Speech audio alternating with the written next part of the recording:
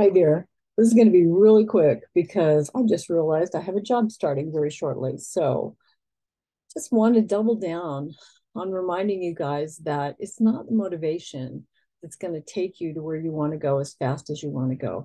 It's consistency, which kind of sounds ridiculous because, we show up and we do the thing we know we need to do and we don't get the results. And then the doubt starts coming in. You got to override that. Consistency, showing up, doing the thing. If over a period of time the thing isn't getting you the results, then switch that up. Your brain sometimes needs a real serious shaking so that it can't keep hanging on to what it's been hanging on to. And if you disrupt your nervous system in the right way enough, it will let go. Sometimes just long enough for you to pass a test and be into the next place that you want to be into before the scared part of you even knows what's happened. I love that. That's why when I say to you guys, when I work with somebody one on one and it's 5 days or 5 weeks, I don't know why that's happening. I'm going to a national convention in Orlando in just a couple of weeks. And that's one of the questions I want to ask to my mentors, my professors. I'd love it. I'm going to be speaking and doing a presentation.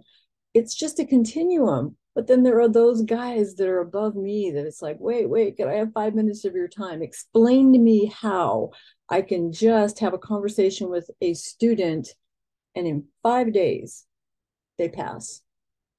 And then for some, it's like there's this lag time and it's 5 weeks. It's as if, this is my theory, it's as if there's that part of you that's so afraid of what you're stepping into next that it's just holding you back, subconsciously missing some stuff in the proofreading, subconsciously jumping in when you're writing and disrupting you just enough so that you just don't quite pass.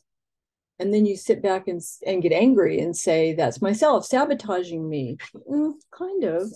It's just that there's a part of you that's terrified. And we got to explain to it that where we're going is so much better than the place we're trapped in at the moment. It's going to be okay. It really, truly is. Actually, there's a part of you even that is so afraid of how magnificent it's going to be that it's not quite sure it can step up to the challenge. Oh, but you already are by doing the thing that you've done, by getting as far as you've gotten. You are the stuff that great reporters are made of. Trust yourself. Consistency.